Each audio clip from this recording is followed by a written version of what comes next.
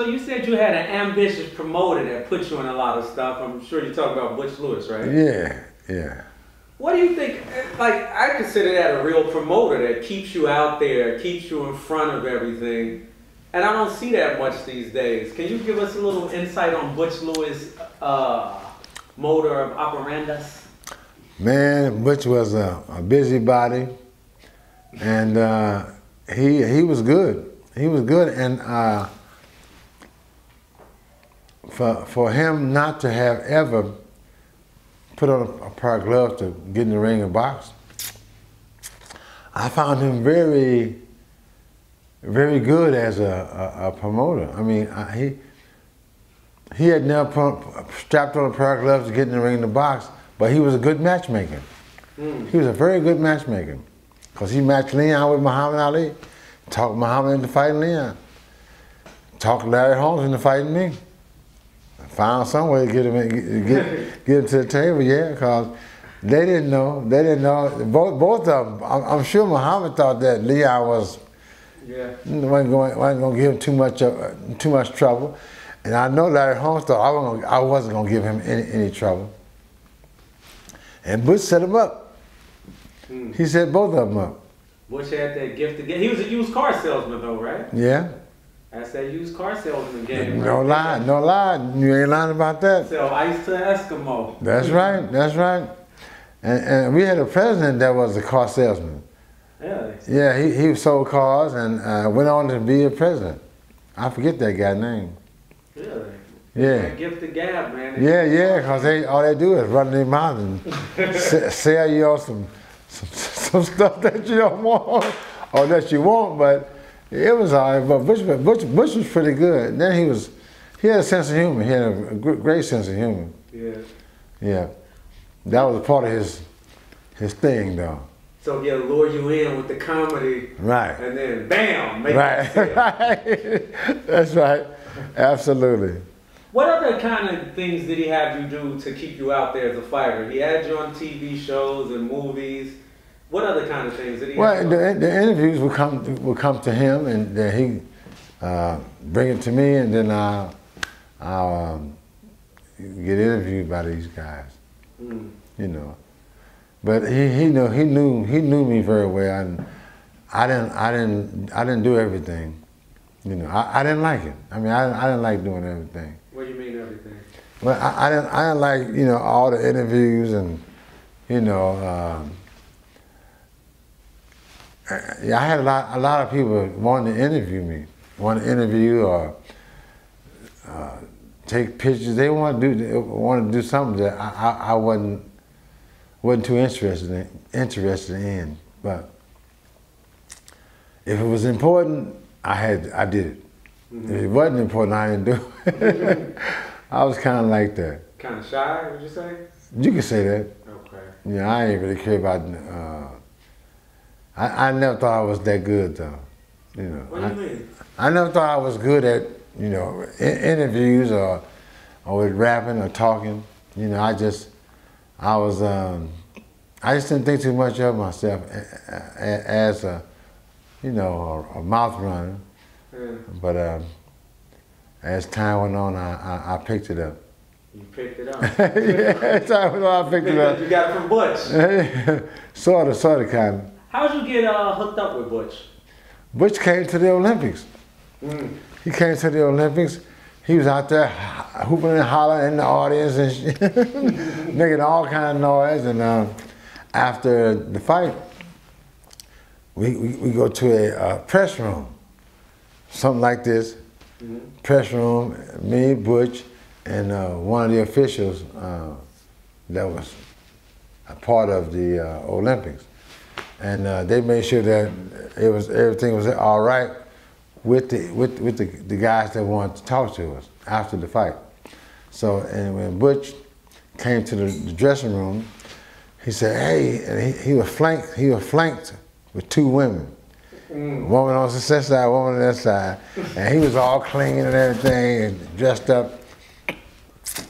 And he said, "Hey," he said, I know you want to turn pro." He said, "I got some good things for you in turning pro." And I told her, this is what I demonstrated. I said, "You know what? He said, "So you want to turn pro?" I said, "Well, let me tell you like this, because I've been away from home since June the 11th. June the 11th.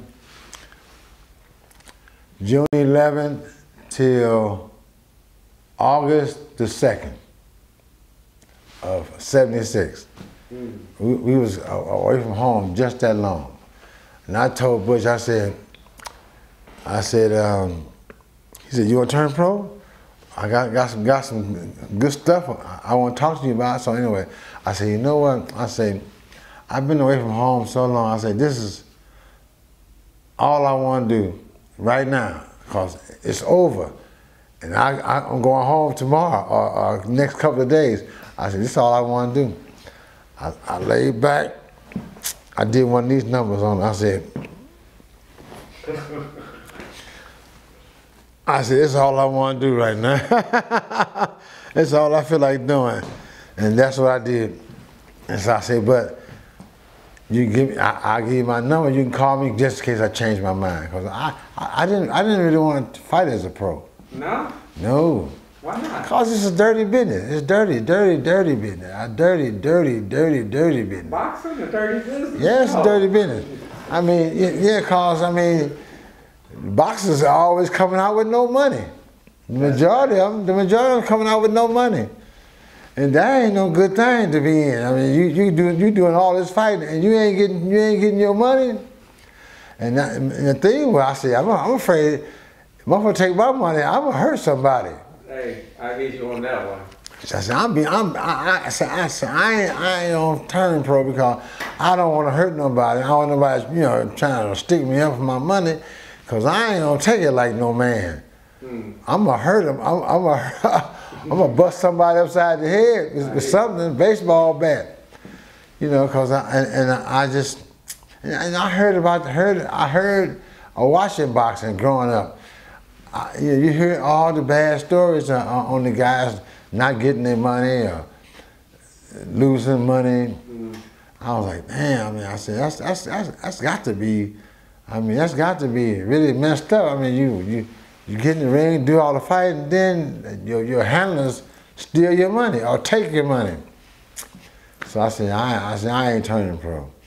I said, I don't want to do that. I said, the only way I turn pro, that's what I said to myself. I said, the only way I turn pro is if things don't work out for me working a 9-to-5 job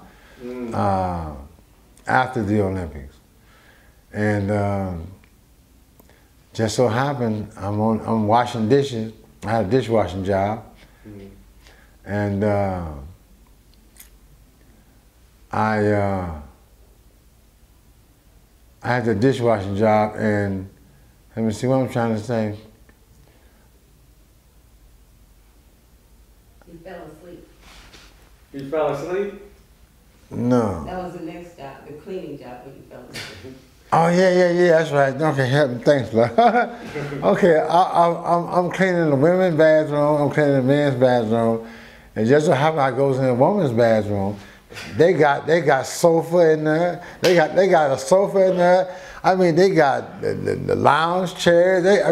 It's really cozy in the ladies' room, and I went in there. I think I cleaned it, but the sofa. I couldn't help it, and there was a TV in there too, and on. So I just laid back on the sofa. Next thing you know, I'm being woke up by my supervisor, cursing me out, cursing me out, talking about me like a dog. He was really laying on me.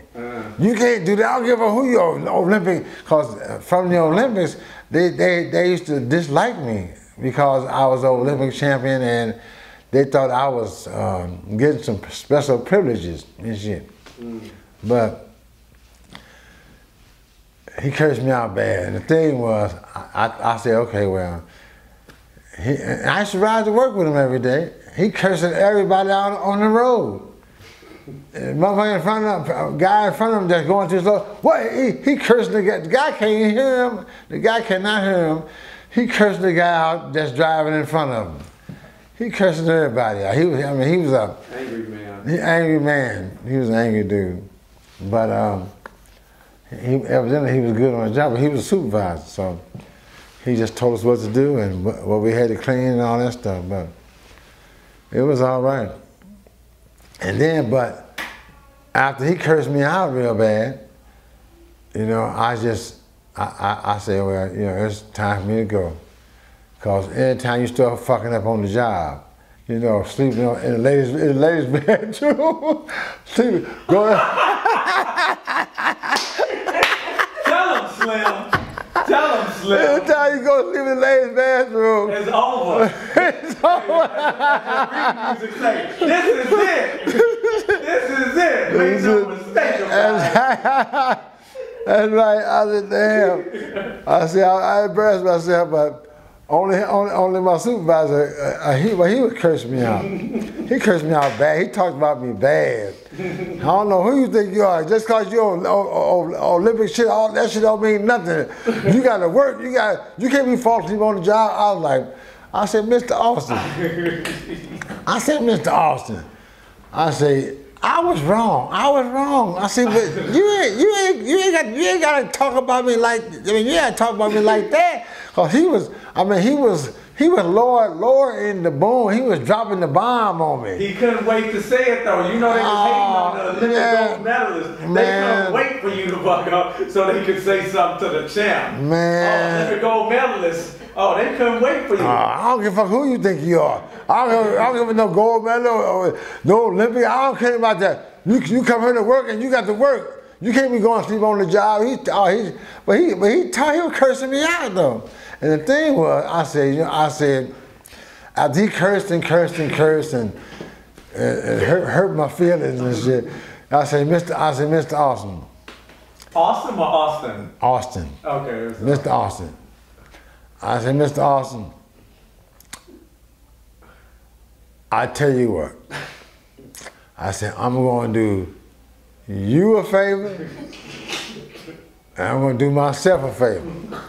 I said, I'm going to resign because the thing was, he didn't know me. I'd have whooped his old ass. I'd have went on his old ass. I said, and the thing, I felt like going, I said, he don't know who he fucking with. I'll whoop your old ass. You say you pull out that St. Louis out on him. That's right. Absolutely. I'd have went on his ass to curse me out as old as he was. How old was he? He was pretty old. He had to be in his 60s or probably 70s. And you at that time was what, like 18? I was 21. 21, yeah. I was 21. Stallion. Yeah, sure. And I'd have put a hurting on him.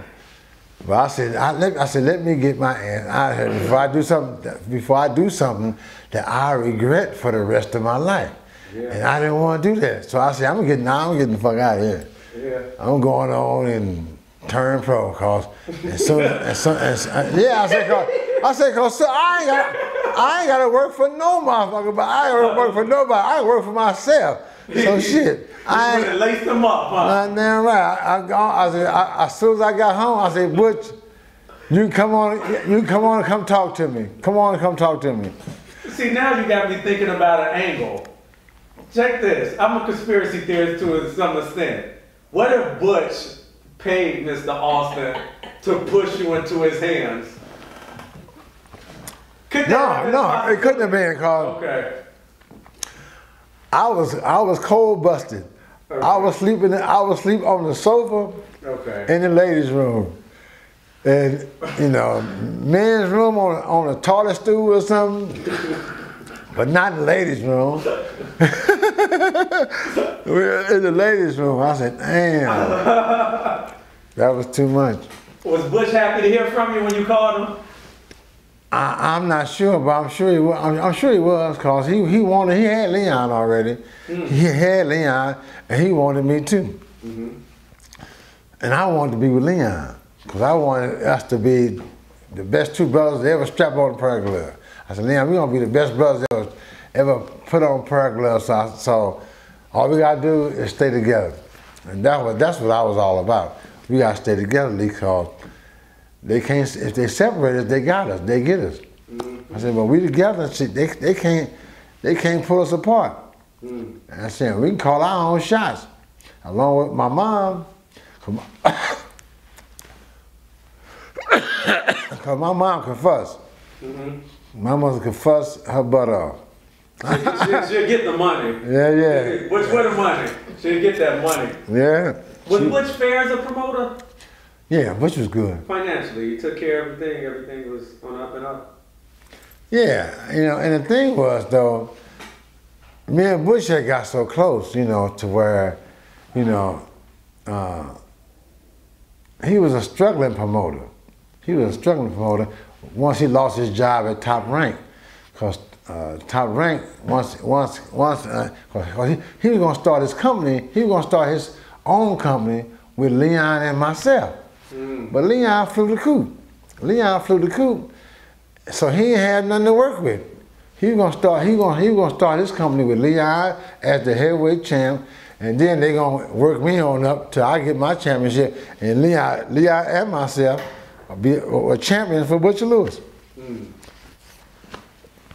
And Butch was pretty good. He was pretty good. He was a pretty good guy. Was Leon Muhammad around at this time? Yeah, he was around. Yeah, Leon Muhammad was around, and I think Butch used to always talk about him, saying, yeah, he liked him or some shit, something like that. Was he a matchmaker or what was he? I don't know what Leon was. I think he knew something about boxing to where he helped Butch in some way, or got a guy to let Butch promote his fight or some shit like that. Ah, okay. Mm-hmm. So there was an instance where Arum had Butch arrested in New Orleans. Do you know anything about that? I ain't know about that. Yeah. But that's what the second fight was. That was the second fight. The first fight with Leon and Muhammad Ali was in Las Vegas. Yeah. Yep. And then Leon got mixed up. Leon got mixed up where Butch is the one who helped him beat Muhammad Ali. Mm-hmm. He the one got Leon all the sparring partners and big dudes, big guys that was pushing Leon around. Leon, compared to these guys that Leon was sparring with, Leon like a little girl. Like a little girl, but Leon was doing the best he could, and he was handling them as best he could. But they made him strong. They made Leon real strong. I mean, they pushed him around, leaned on him. Leon, he was having trouble. He was having trouble in the gym, but he started getting better. He started kicking ass in the gym. He was kicking ass. Big Roy, Roy? His name was Roy, and he had a little white trainer, a manager was the guy was, but Roy was a big dude. And every time he threw a punch, he made noise. Hey!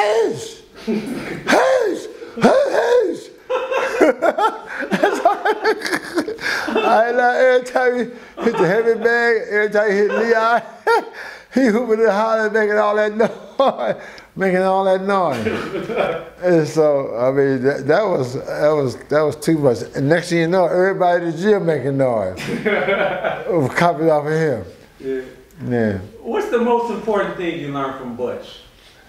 Let me see what I learned from Butch. You know what? What I liked about Butch, he didn't mind having fun. And after fun, I liked having fun. I liked having fun. And I think Butch probably detected that. And like after most fights, we had a little party, where we could dance and get our stuff off, drinking, and get some drinking in, and and having a good time. And I think Butch noticed that about me, and he just made sure that happened after every fight, where we was able to have a good time. You know, we were working our butts off, and that was very important. That shit, it's very important that shit. As soon as you finish, you know, beating somebody up or getting beat up, you know, you want to have a good time. You are the only man that actually beat Larry Holmes twice. Tell us about the first fight with Larry Holmes. Oh man, I was ready. I was ready like Freddie. I was ready like Freddie, and the thing was, all the way up to the fight, all I was hearing was that I was supposed to be losing to Larry Holmes. So that kind of it was nerve-wracking me, you know. So I'm like, well. So as we're in the fight site, we're at the fight site in Las Vegas. We finally get there, because I trained in New Orleans. Finally get to Las Vegas fight site, you know, all the butterflies and stuff start messing with you. And I'm like, oh man, how am I gonna fight the guy? And a voice came to me and said, just be yourself. Just be yourself. And say, look, if he start running at your ass, shit, turn your back to him and run around the ring. Turn your back to his ass and run around the ring. Let's see if you get him tired before you start beating his butt. But I didn't know what I was gonna do.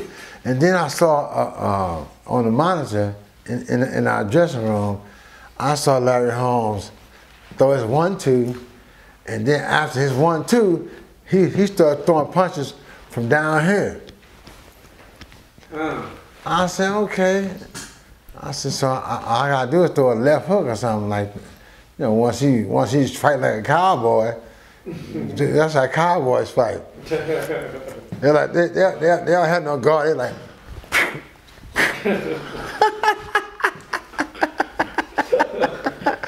so I said, okay, that's me. He felt like a cowboy. So I have my hands up, so I'll throw a left hook. Possibly catch him, you know, catch him on the button maybe. Mm-hmm. You know, but that's what I thought of, you know. And but when I got in the ring, you know, it was different. It was all right. It wasn't no thing. I was nervous up to a point. And then I was like, you know, I said, shit, you undisputed, man. You undisputed, light heavyweight champ, and you ain't nobody whoop your ass yet. So, I mean, so what you gonna do? What? I mean, so what do you think? What you think? I was like, I said, you know what? I'm gonna bluff this motherfucker. I said, I'm gonna bluff his ass. Sound the bell. I'm gonna walk out to the center ring to make believe that I'm gonna fight him toe to toe and see how he respond. I said, I'm gonna see how he respond, because I hope he respond the way I would want him to, where he go ahead and give me respect. But I did it. I walked to the center of the ring and I started stepping in a circle. And Larry, he respected that. He respected me, you know, in that first round. And then, as I'm moving around, I'm trying to get comfortable. I'm waiting on him to come on with the come on. I thought he was gonna chase me around the ring or something, because I ready to run. I ready to turn my back to his ass. You ain't gonna catch me. You ain't gonna catch me now. So I no lie. That's what I thought. I said, this mother come right after me. I would turn my back to her and run around the ring and see what happens then. But he respected it. You know, but you know, that's what I was trying to do. I was trying to bluff him. I was trying to let him know, look, I'm ready to fight your ass toe to toe. Come on, mama. And he just like stayed back. And that's what. And he ain't throw much of a punch. He threw a little jab every now and again. And I just mean, right in the first round. When I threw a punch at him, he did like this. I said, no, he didn't take his eyes off of me. I said, he took his eyes off me. he doing some shit like this. I said, you don't take your eyes. My coach taught me, Jim Merle, the first guy, the guy that taught me how to fight.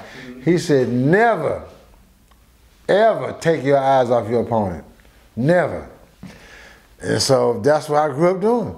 I ain't never took my eyes off my opponent. When I saw Larry take his eyes off me, I said, I could damn near do anything in here. I could like boo and hop over here and throw stuff and throw some bombs on.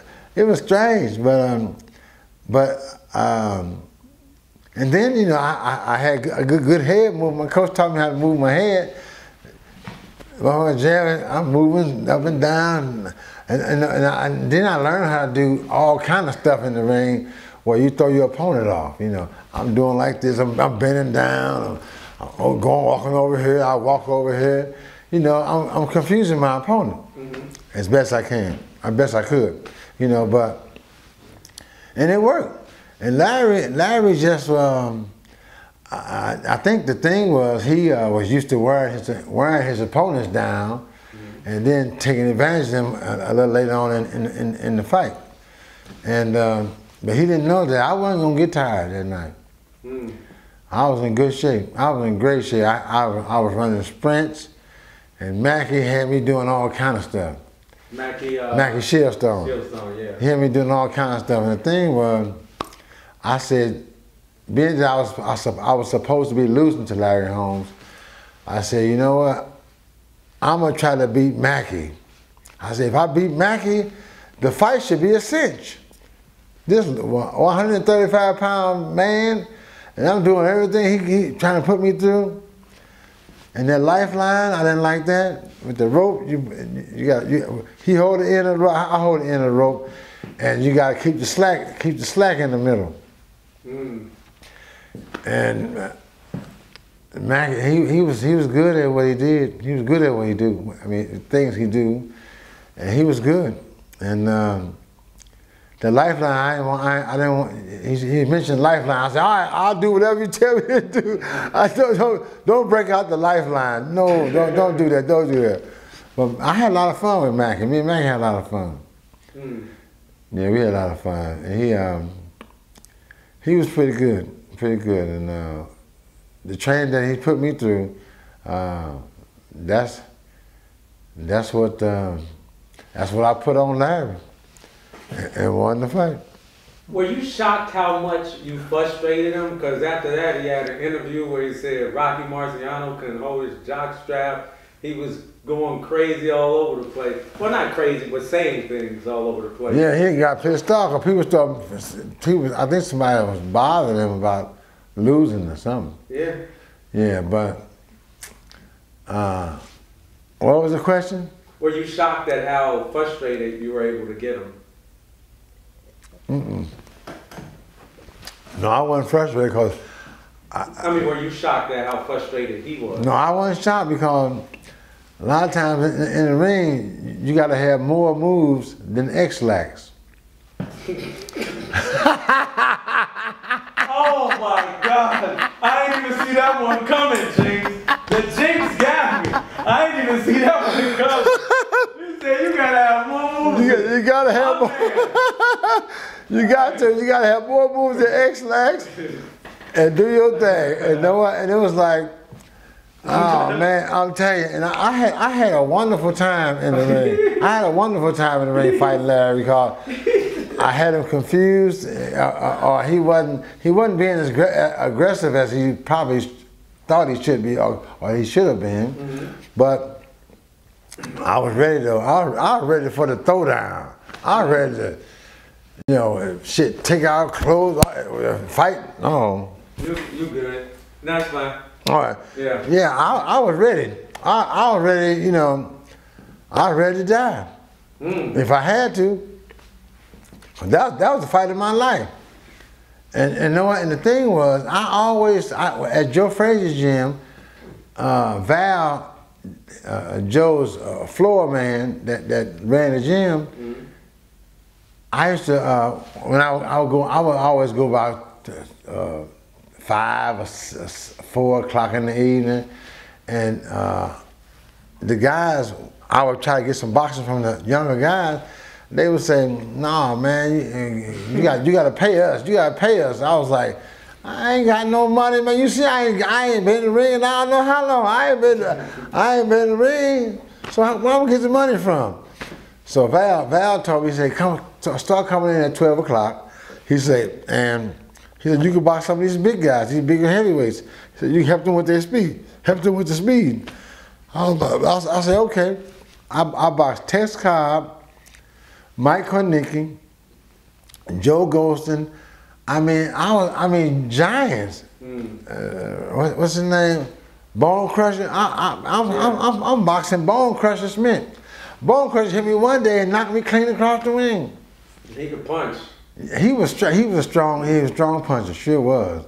But he was slow, and I got some good licks in. I got some good licks. But I had a lot of fun with them guys, man. I could come in 12 o'clock and get some good work in. We were in and out, in and out. Was the, a lot of fun. Which fight was hardest or easier, the first home fight or the second home fight? The first home, both of them was troubling, but the first one was, I had it together, but I was throwing punches from round 1 all the way to 15. So that wore me out. I was wore out after the fight, but I was in shape to where anytime I had to fight, I had to fight, but it wore me out. I wore out. Was it a mental wear out or physical? Physical, because I was working. I had to beat him off of me. I had to move. I had to keep him from hitting me by moving around the ring, doing all kinds of crazy stuff to throw him off. And but I made Larry respect me in the ring. Was his jab everything everyone says? He didn't hit me with it.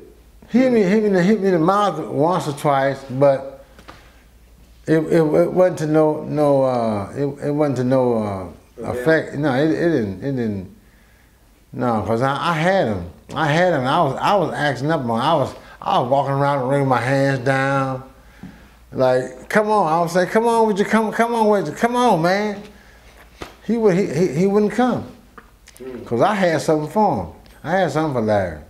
And the thing is, I said, I know I ain't hitting that hard, but Larry just don't like getting hit at all. So that's why he's running from punches.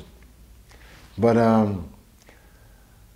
it was, that first fight, I watched that fight every now and again just to see how bad I was, because I was a naughty boy that night.